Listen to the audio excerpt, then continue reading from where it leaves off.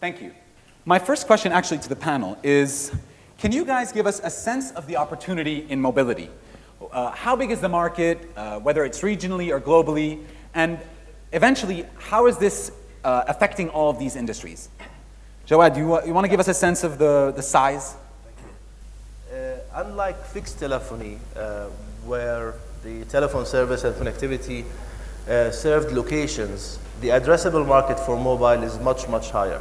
And that's why across the region, across the world, and of course in the Arab world, we have a lot more cellular users than there are fixed lines. We have a lot more mobile broadband users accounts than there are ADSL or fiber to the home broadband accounts. So that's the addressable market. In the region, cellular services are booming. Over the past 3 years, the cellular lines in the Arab world are increasing, according to Arab Advisor's research, are increasing by 50 to 60 million cellular lines every year. That's the major trend happening, a lot more lines than fixed telephony.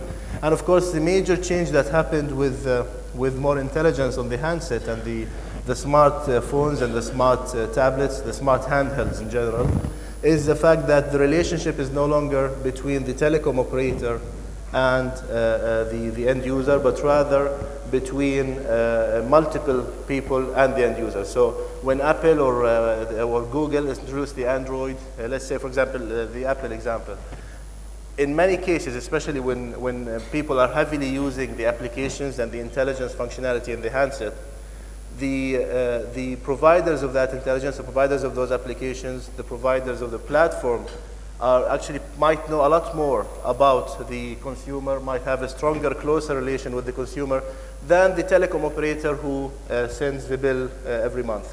So that's a major dynamic happening, and that presents a major opportunity for small companies, because over the past 20 years, ICT's main contribution was the compression of time and space, and now with these platforms and with these intelligence in the hands of people, with the fact that many people in the world, especially in the third world, their first interaction with the internet will be through a mobile device, presents major opportunities and further compresses time and space. So again, it's the land of opportunity is no longer the US. You don't have to sail to the US on a boat to be in the land of opportunity. It really is wherever you have a strong, nice internet connection, that can be your land of opportunity. Thanks. Anyone else want to give us a sense? Sebastian, maybe you give us go. Just one comment. I think what we've seen in the Middle Eastern region is that penetration is almost reaching 100%. But that's 100% on the phones. But the smartphone penetration is still quite low, around 10%, and it's also data revenue is still on a, if you compare it to the global, quite low in the Middle East, which means that there's lots of potential, because it's when people start having smartphones that they can really use sort of the potential of the mobile broadband and sort of the mobile applications like e-health, smart transportation systems, and so forth. So there is an extreme potential in this region to really leverage on the mobile broadband and the possibilities that it enables. We see also with the lifetime, people are changing devices faster and faster. We see a huge acceleration of smart devices. What we are seeing on the smartphone market is that there is definitely a trend toward low-end devices. Many very large markets are looking at getting smartphone with open operating system at $50 US. So this is something that is really helping to go much faster, into mass market. We see more and more Chinese manufacturers bringing Android across the board. And the number overall of activation of smart devices is accelerating tremendously. And something back to mobile penetration.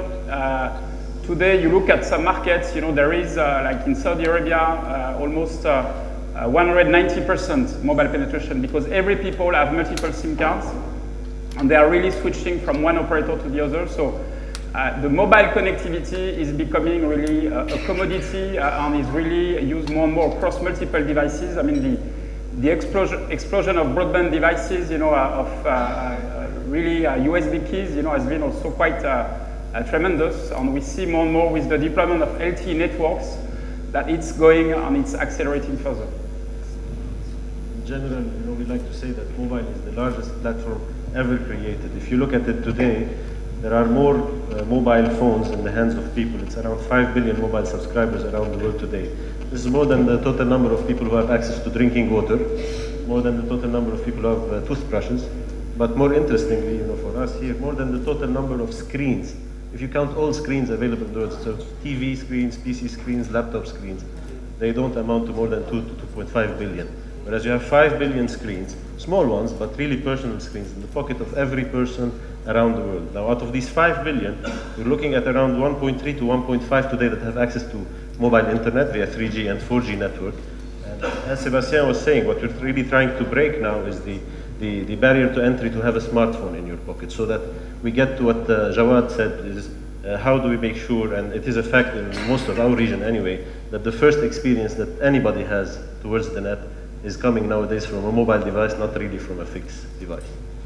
So, what's the internet penetration? You know, Jawad? Yeah, well, that's a very contentious issue. It's. I mean, I want to, and my question to you is then, how does the internet penetration and mobile penetration compare? And should we all just drop working for the internet and just work on mobile?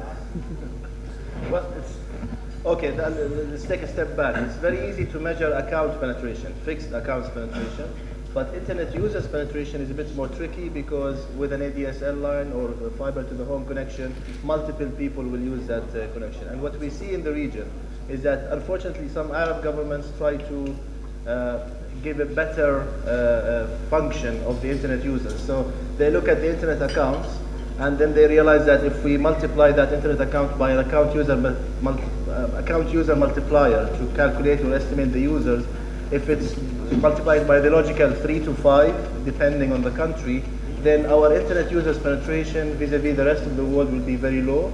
So actually we've seen some governments in the region, I will keep them nameless, some of them have been toppled, so that's the hint.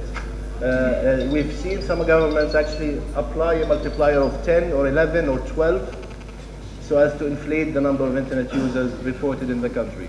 We disagree with that. We think that the internet users penetration in the Arab world, the multiplier should be between 3 to 5 depending on the country. And for a mobile broadband connection, the multiplier is no more than 1.25, and that's what we use.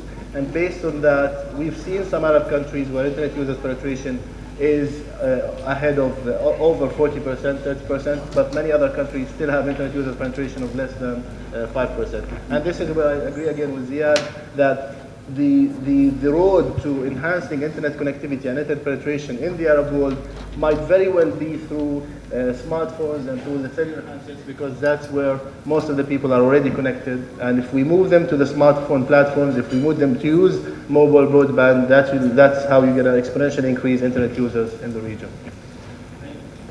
I think we are really entering an era where web and mobile are converging, and I would say that all the industry from all the web industry is really now entering full stream into mobile, and we see that with the evolution toward HTML5, toward being able to publish on multi-screens in a seamless manner. I mean, web is really going into mobile. I mean, when you look at the fact that there are more than 450 million active users on Facebook on mobile, it's an amazing, very powerful personal media. And what we see also is that more and more, internet players are really looking at mobile seriously. I mean, there was at the Mobile World Congress in Barcelona, Firefox was announcing some concept devices where all the intelligence of the smart device is into the browser. And you see that more and more, applications are evolving toward also this web-based type of encapsulated experience. So, I guess then you want to answer? Yes, I was busy following the Twitter feed. It's a mix, of both, and although of what Jawad and Sebastian said, and although our position when I started it is that mobile is the biggest platform, when you think about it, there are two convergences that are happening. First of all, it's the convergence of consumer electronics with mobile, where we see more and more consumer electronic functionality built into these devices, maybe not this one particularly, but we're seeing phone cameras taking over digital cameras, phone video recorders taking over traditional video recorders, navigation through your phone with Nokia Drive, for instance, etc. So that is one thing that is happening. At the same time, what is converging And this is where we cannot totally drop the fixed internet, but find a way to seamlessly integrate with it, is mobile into our fixed environment. So if you look at it, mobile today is starting to integrate with my living room. I expect to be able to share my photos or my movies with my TV or with other people in my house. How will that translate into the work environment? Because at the end of the day, we are into an industry day. So how does this reflect into different industry? How does my phone help me do my work better and interact with the rest of my office, with my hospital, with my travel agency, etc., etc. So this is a great segue into my next question, right? So, and this one is actually particularly for Lisa. We talk. Ericsson has a vision of a network society, right? Which is about connected devices, not connected people. Can you tell us a little bit about this? Society. It's about really, we're moving, you know, the first way we connected was homes being connected. So you would call someone, you say, hey, I'm looking for so-and-so, is that person home? And then we started connecting people. So now the first thing they usually ask is, where are you? And they will say, whatever you are. And then now we're moving into that, and that can only reach, you know, the population size, which is 5-6 billion people. But now we're moving into actually connecting people. So that means that your cars can be connected. That means that your dishwasher can be connected. And when all of these things that can benefit from a connection starts interrelating and connect to each other, then we really see sort of the benefits of the network society. And so, for example, it could be your dishwasher being connected so that you turn on your dishwasher when the price of electricity is lower because the consumption is lower during the day. Because usually there's peak periods in the morning and there's peak periods in the evening. But if you can turn your dishwasher on at 2 p.m., then your electricity bill might go down. So it's also connecting things, but also generating benefits, both for the society and for the people of the society. So just a misnomer, right? You mean about connecting devices? Yes. Yes, right. So, and we're talking really about smart devices here, right? Smart refrigerators, smart microwaves, smart dishwashers. I heard an example of this at one point where, you know, we might have smart toilets that tell the other devices in our house that we're not there because no one has used them. So it's an interesting concept to see where this connectivity is taking us. Yes.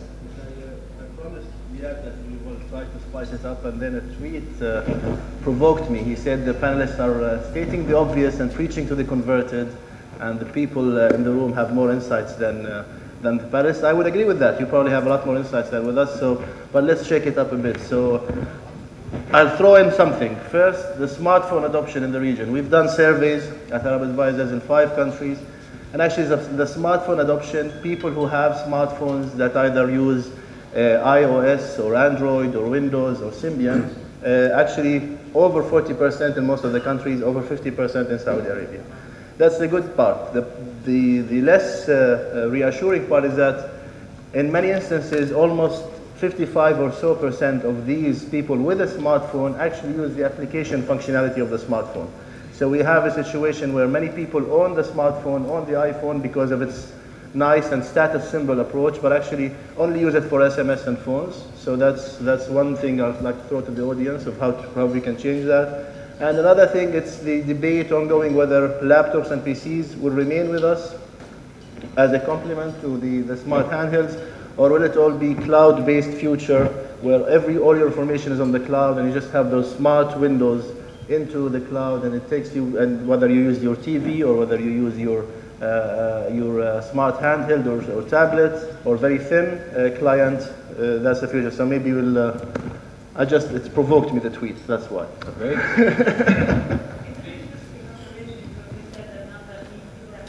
But they had used for SMS. But we did that. We have a consumer lab that does a lot of research.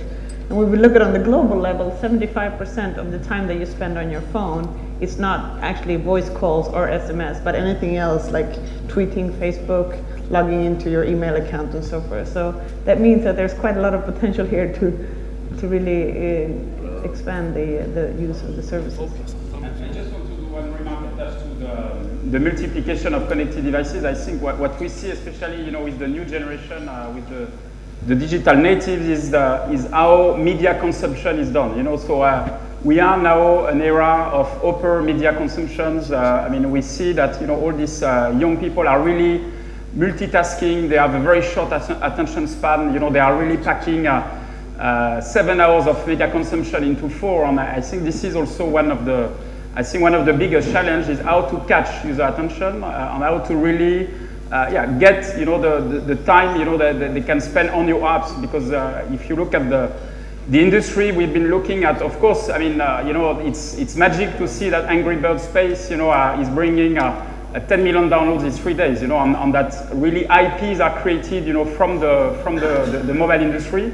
But at the end, what is really important is to look at not only what the downloads you do, but how you monetize, how you really build on, at the end, get a life out of developing applications. So for me, it's really, it's also about, I think the beauty of this, this explosion of mobile media consumption is also, it's the era of analytics. I think the beauty is that for every industry, what web and mobile bring is that you can measure every single thing. You can put, on every single apps, ways of tracking user behavior, way of interacting with user. And I think, the company that will succeed are really the ones that are able to extract this analytics and bring it back into their products and their solutions.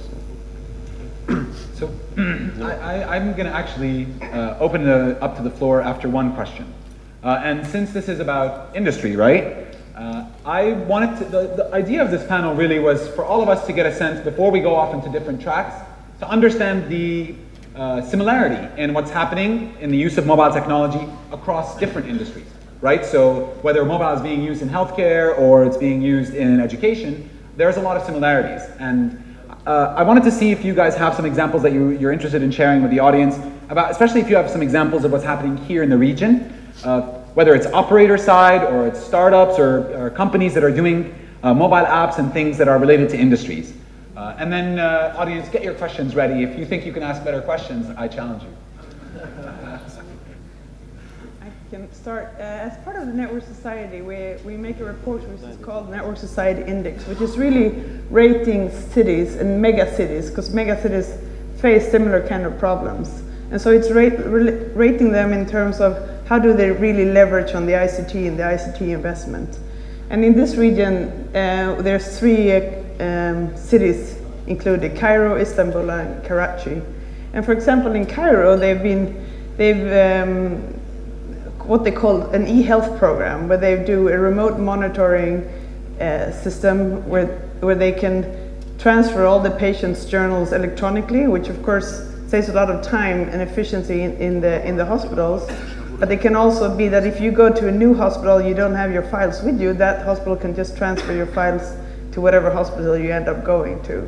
So in that way, you can always be sure that whatever physician you're meeting has sort of your medical history.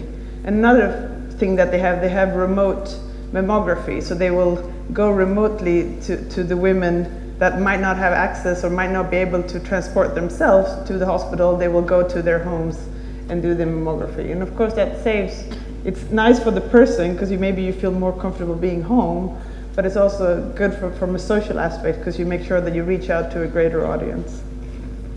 So from the perspective of answering some of also Jawad's concern, and it's a challenge to everybody. So here I'm going to post a few questions to the audience maybe. This will help them also ask us questions later on. First of all, 50% of the people are actually using the apps of the smartphones. And this for us as Qualcomm today is a big problem. And the reason why we are here is that we're powering some of the leading smartphones in the world, 3G technologies and all of that. These are expensive devices. Like we said, they're merging into consumer electronics. We have very high definition screens, capabilities to play video, music, all that you want. And if people end up using them only for text and mobile phone calls, then people eventually will stop buying them. So let's state the obvious here that we're trying to increase the sales of mobile phones now. What we're doing here in the region and why we are here today is to engage with the local innovation and talent and apps developers and content creators to get more content and more applications that are relevant for the regions, coming from the region. Something that you maybe started yesterday, something that Sebastian can talk a lot more about later on. Second challenge we have, and this is, Toby continued from last year's ArabNet, and my question to Fauzi somewhere in the back is, you asked how many people ever clicked a web banner ad. The real question is how many people ever clicked a mobile banner ad. That, Fauzi, you need to answer that one. And it is not for watching it, yeah? And the third question, and this is an existentialist question about the state of the industry and the big challenge for all of us. The way things are going, Jawad said it, you know, new companies are coming in, they hold the end-to-end stream of information related to me as a consumer, and they are getting most of the revenue. The operators have a challenge, and they are in this dilemma between, are we a pipe, a smart pipe, a dumb pipe, a big fat pipe, whatever we are. Now, if this continues the way it is continuing, operators will lose a lot of revenue. If operators stop making money, nobody will invest in building networks, high-speed networks, good networks. The technology will start falling apart. Governments might take over the technology. We'll see national, you know, broadband network, national LTE networks maybe. But at the end of the day, you know, moving from the operator to the government is not really the best move. You know, heck, the government provides us with water to the home, but they can't even provide us with the bottled water, correct? These are private companies that do that. So what is really going to change in the industry, in this region, to get some profitability back to the operators so that they can sustain this investment and really provide this infrastructure to everybody else to use and strive upon? And maybe this is about, right, creating products with industries, right? About the operators, maybe they don't get into the traditional content game. I saw some tweets here that are like, you know, maybe we should have Apple and Google on stage, not Qualcomm and Ericsson. And my answer to that is, you know, maybe Google and Apple are not really working with enterprise. And maybe this is what we're talking about today, right? The question of what can telecom operators do working with hospitals to create new kinds of devices, to create new kinds of applications that maybe are not necessarily even B2C, maybe they're B2B, but that are improving quality of care or quality of service, and also improving profitability, and you know, improving maybe general health, general education. That's kind of the importance, and that's where kind of these global companies are also working to push the boundaries.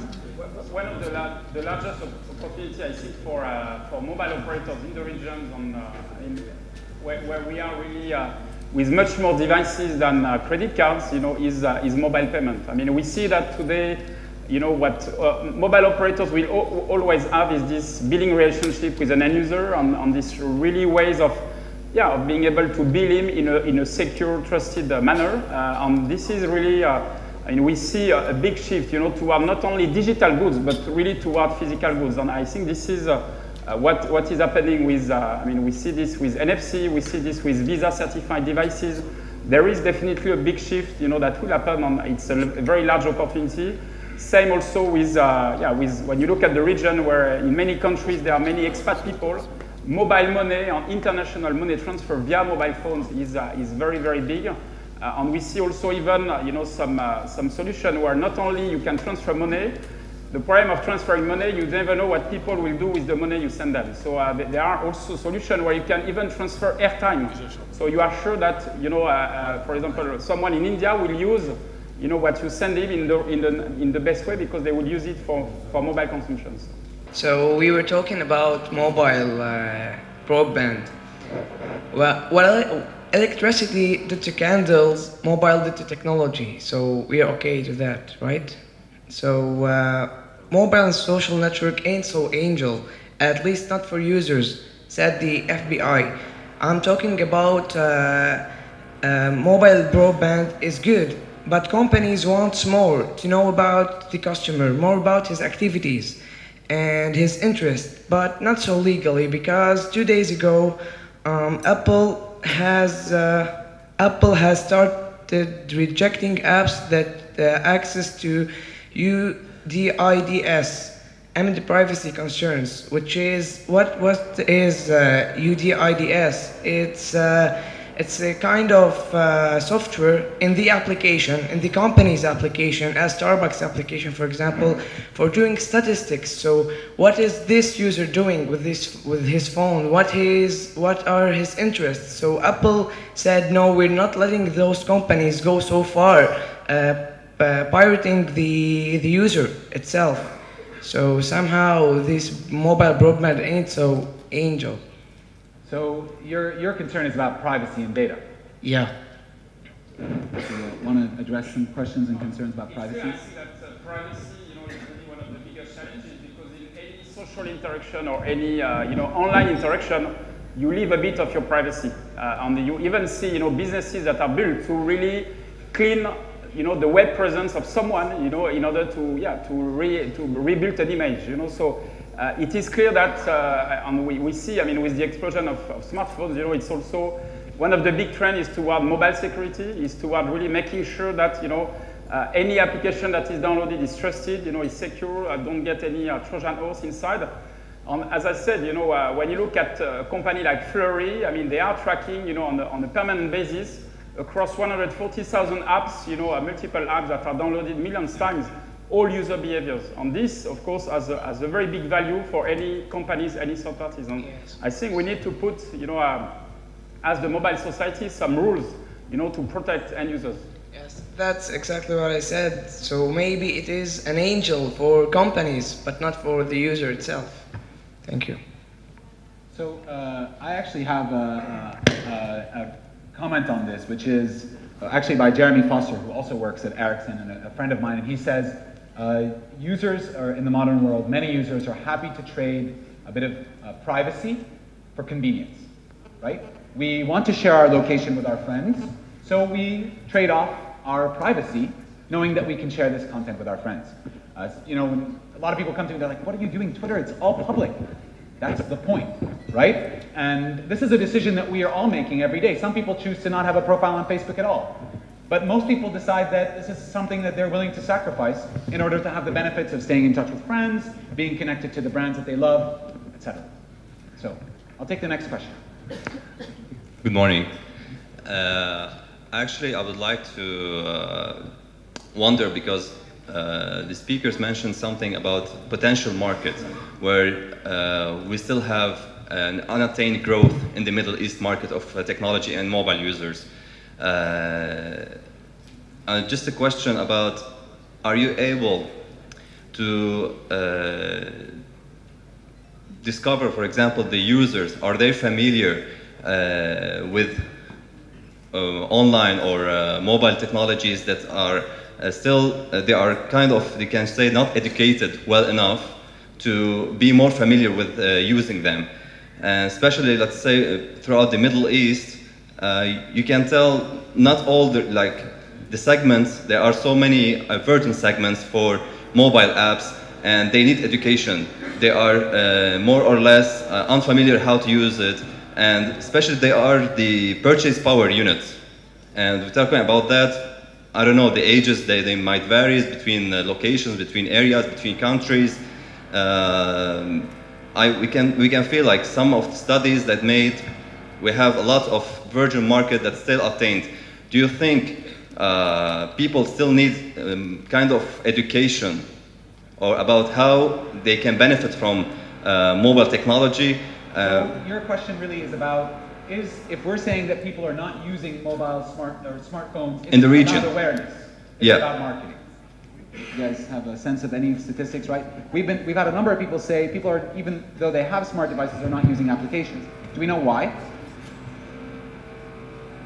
Why they don't believe in it? Well, I could venture some guesses. Statistically, the boom in the cellular markets in the Arab world have benefited operators first, financially, governments second, in terms of taxation of these operators. But an ecosystem, it hasn't yet crystallized, an ecosystem where a multitude of companies leveraging that huge base have emerged. We've seen some successes in the value-added service operators, but these are under pressure because of the smartphones, because people are no longer willing to pay for the breaking news over their SMS, because now they know they can get it online. I think the lower adoption and lower usage of application amongst smartphone owners in the Arab world might be related to less relevant applications in the region. So, for example, when we did the survey in Saudi Arabia, a majority of the Arabic-speaking people actually preferred Arabic language for their applications. And I think if you look at the supply of relevant Arabic-based apps in the region versus what Apple has on its App Store, there's a shortfall, and that could explain why a lot less people are using the app's functionality on their smartphones. That's my guess. I won't claim it's a hard fact. I tend to agree. I mean, the mobile industry have a major, very nice case study, which is MMS, and no amount of education that the whole mobile industry tried to do convinced anybody to send an MMS to another person. I mean, it's just not a convenient service. But however, on the other hand, there's a clutter of misinformation that is outside and very complicated ways to access mobile internet, from complicated data plans to not very friendly tariffs, no roaming, etc., which probably also add to the reason why there is less people on the mobile internet. But I really agree with Jawad. It's about having relevant, local, regional applications that really mean something and bring value to the end user. As we said yesterday, I mean, today, if you look at the number of Arabic apps, there are, I would say, a bit more than 1,000. This is not enough, and I think people need to realize the amazing monetization opportunity application store represents, because anybody from his home can really develop an app and already make money out of it, And I think the beauty of the mobile, is a premium channel, is a channel where people are used to pay, for added value, for convenience. And I think this is, something that can get in anybody's home an opportunity to make money. And that's why we want to, from STC perspective, we want to free, all this innovation, all this creativity, because we see it, on the internet. Let's really see it into the apps. I have a quick question, straw poll for the audience. How many entrepreneurs are there in the room? Okay, keep your hands up. How many of you are building enterprise-related products for healthcare, education, banking, finance, and tourism? Okay, cool. So we've got a bunch of people who are already building applications or services that are really targeting industries, and I think this is really important, and this is part of what you're talking about as well. I'd like to introduce myself. I also develop mobile applications for many platforms, and I'm an Apple user. I think one of the problems in the Middle East is basically that some companies or some platforms actually do not support Arabic content, neither build their programs from the beginning to support Arabic. As in, for example, Windows Phone, none of the carriers in the Middle East is bothering to carry a Windows Phone because it doesn't support Arabic. And believe it or not, even if English or Arab users are using the mobiles or the devices, we actually have a problem of us liking to use the English, even if our English is not good enough to understand the applications. We have a problem of using the applications in Arabic. So I think, I don't know the number, but a huge percentage of Arabic users are actually using the applications in English while they can't understand it.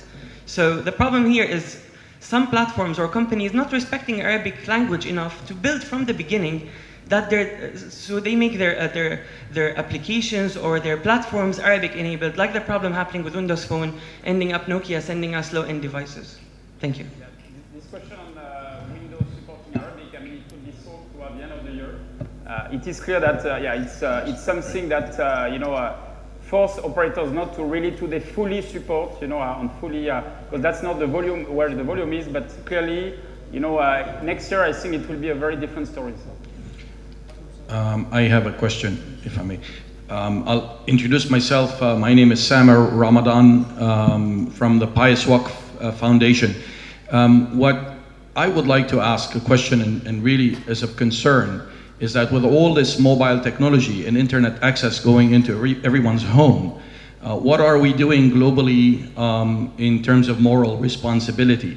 When we have, I was raised with my mother not allowing me to befriend anybody unless she knew who the father, the mother, and that person was well raised.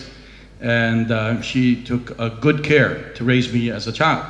And now we see, never allowed anybody to come to my house or speak to somebody that I don't know.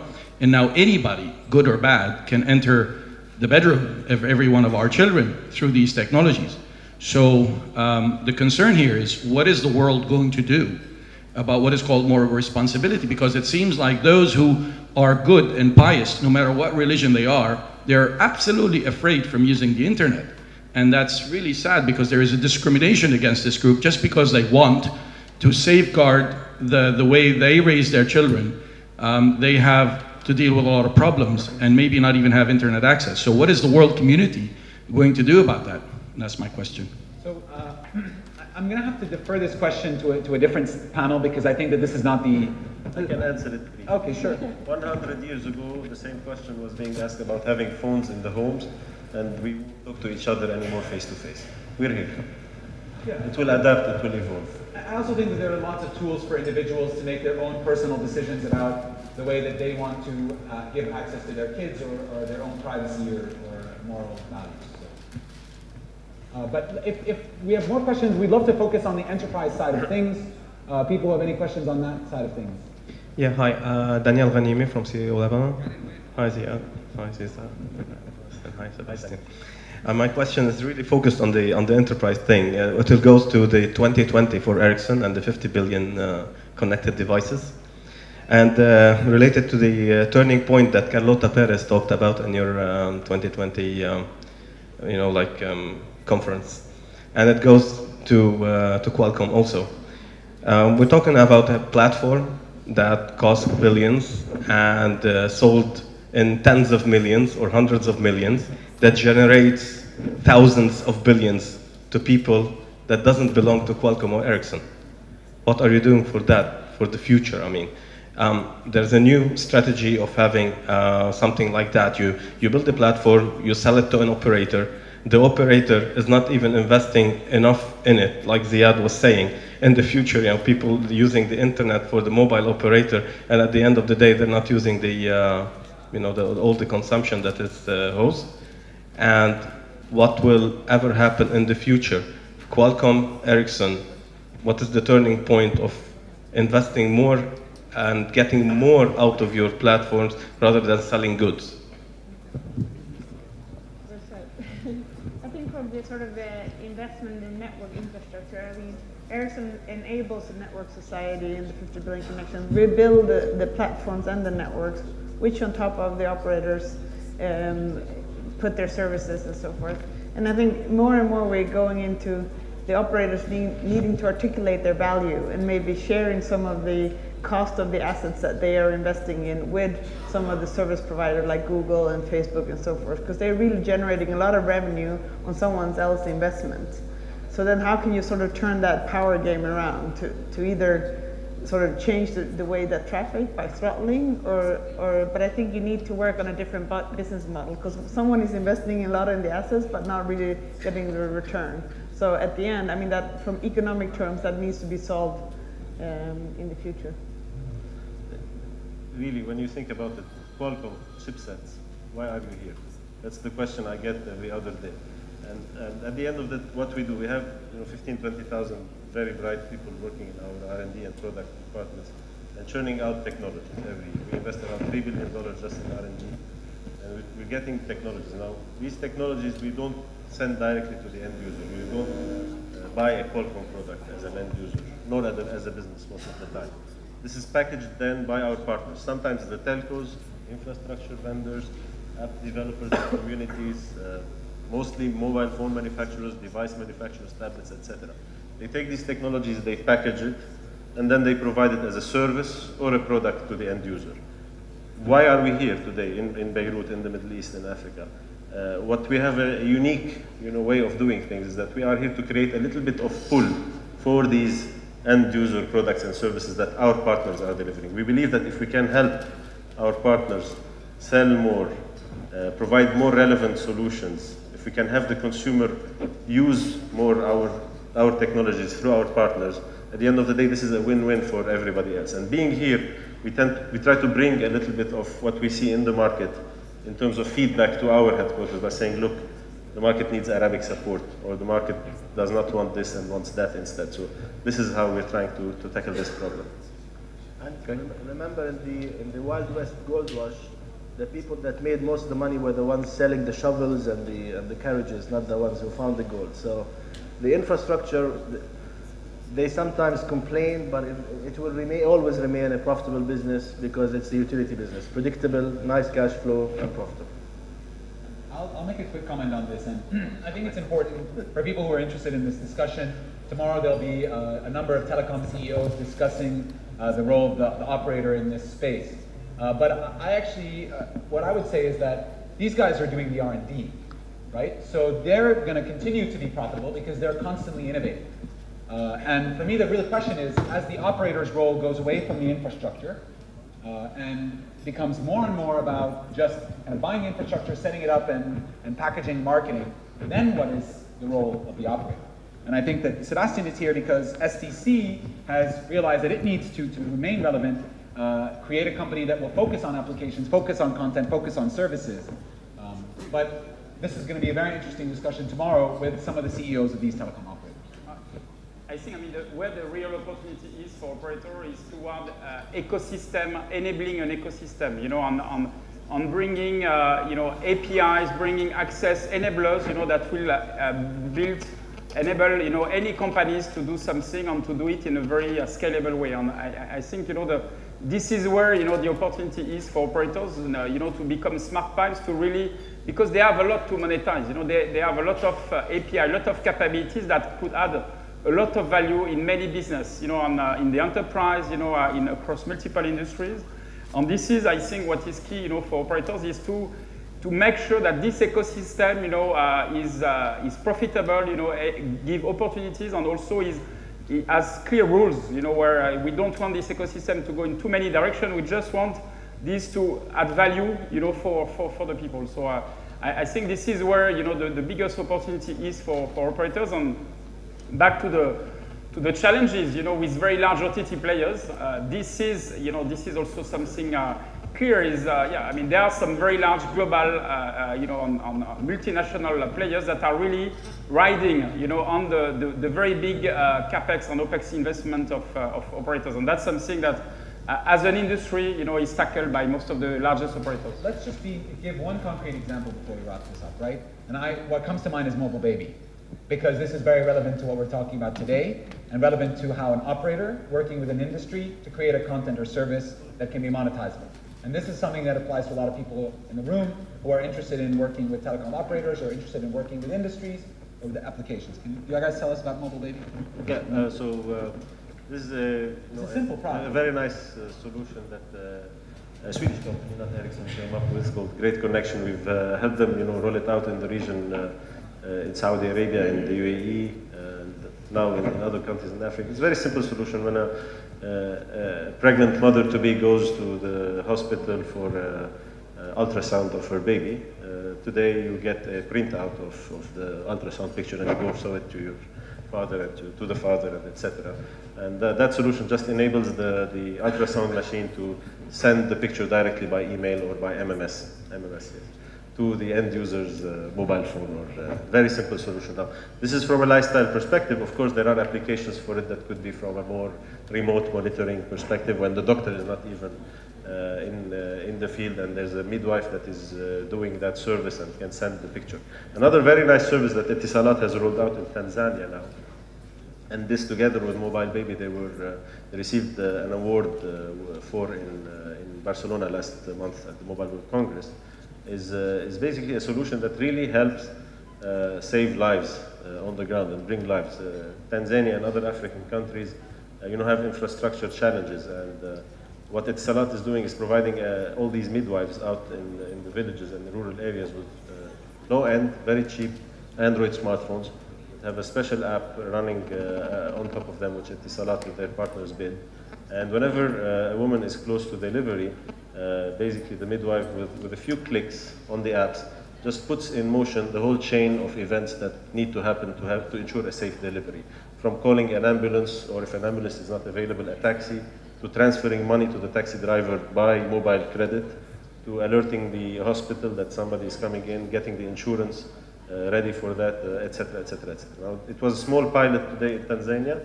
Just last month, 190 small babies were born using this application. So they are really the first generation of mobile babies around the world. And now we hope Etisalat will roll this, around most of their footprint, and maybe even this will pick up to become a service across all emerging and developing markets. Can I just go back to the question regarding the operators as well? I think now many of these over-the-top players has been sort of more consumer-oriented, like Facebook, Twitter, and so forth. When we move into the enterprise space, the enterprise has more concerns about security, privacy. It needs to have telecom-grade quality and so forth. So I think in that space, the telecom operators have more of a natural role to play because they're more a trusted partner. So you would rather have them manage some of your applications and your services. So it might be that the over-the-top are more towards the consumers, and the operator will play a larger role in the enterprise verticals. Okay. I think I want to wrap up this session. We want to ask the last question? Yeah. Do we have time for another question? Okay, great. Quick question here. Take one last question. Yeah. I would like to ask you why you have selected these 4 tracks in the industry day, which is travel and healthcare, banking, education. Does it mean that all the money goes here? And this question is important for people who are yet to start the business. So we need to understand what are the most industries that attract customers. So we understand from here that travel, education, healthcare, and banking maybe are the most attractive. Is it true? And if not, then what are the most other industries that we really need to get focused on? Thank you. I guess it's a question for me. Finally. Well, so I'll do the first part of the question, then I'll let the panel tell us what other industries might be interesting for you guys to look at. I think that the reason why we selected these industries is because we have been seeing a lot of applications coming out in these spaces, a lot of investments in companies that are working in this space, a lot of startups emerging in these spaces. I mean, I can mention like Kitabi, Iqra'li, Hudhud, all working in the space of edutainment. There's Irwa, who's here with us today. There's Ikshif. There's a number of medical startups that are coming out. So from our vantage point as people who are really interested in what's going on in the startup space, we're seeing hot companies working in these sectors. We are also seeing the operators getting interested in these sectors. And these are also some of the biggest sectors around. So they're a natural fit. Travel and tourism actually is one that has been for a long time quite advanced in digital technology, but it's experiencing a huge boom here in the region. We've seen the emergence of a number of online travel agents, a number of which have come from traditional travel agents, right? So we've got Travel Sheikh and Hujuzat, who are both coming from traditional travel agents now launching online presence. So this is kind of how we curated the day today. We've got conversation about everything from like telemedicine to remote learning to learning management systems, health information systems, electronic medical records, online travel agents, mobile payments, mobile banking. So these are the things that you can look forward to in the second half of the day. But if the audience has any specific industries that they think are of special relevance, that would be great. Entertainment. Entertainment. Music and entertainment. And there's a tweet on the Saudis preferring the Arabic language. It was a specific question for app users. Which language do they prefer for their applications on their smartphones? And more people said Arabic than English. So that's the question for the tweet. I love this interactivity. So for entertainment, actually, we will cover a lot of the entertainment stuff in the forum. So this is the reason why we selected kind of these more traditional industries for today. And tomorrow and the next day, we'll discuss everything from television to gaming, to content, to advertising, social media, and everything else. So I think this afternoon we will talk a little bit more on mobile health in one of the panels. If you're around, there's a very nice talk in the tourism panel. I think Hala Zawati from Easy Info Jordan will talk about a nice way that mobile can really enhance the travel and tourism industry with using augmented reality. But talking about what else can be, and if we had a 1 month ArabNet next year, what are the tracks that we would go into? Mobile entertainment, of course, and really who pays the bill at the end of the day, because mobile entertainment will consume a lot of bandwidth, so it's what we call sponsored connectivity and sponsored services. And my favorite, of course, not to Fauzi and Alex in the back, mobile advertising. Come on, guys. Banners, SMSs, give us something. Right. Please, one full day about that next year. Yeah? So this is something that I know Qualcomm is very interested in, the concept that if we watch television, we watch it for free. And we watch television for free because there are ads. A lot of television, not all television. But, we consume internet, we pay for it. Why not have ads on our, provided by our internet service provider that subsidize actually our access? Right? So ad subsidized access is something that we can see maybe in the future. I mean, both e-health and mobile money, it's such a big industry in terms of market size. I think they're estimating $600 billion worth of mobile money payments. So it's probably an obvious choice when you want to choose those. But then there's all these things that start with E. If it's transportation or smart grids and e-government, everything that can sort of make the society efficient, But I guess there's always a choice. You need to focus in order to be able to drill down and actually make the conversations interesting. Excellent. Thank you very much to the panelists. We'll have a coffee break. We'll be back for a couple of talks and a session that's more focused on social media, listening, and client relationship management. Kind of the more marketing people here. And looking forward to seeing you after the break. Thank you.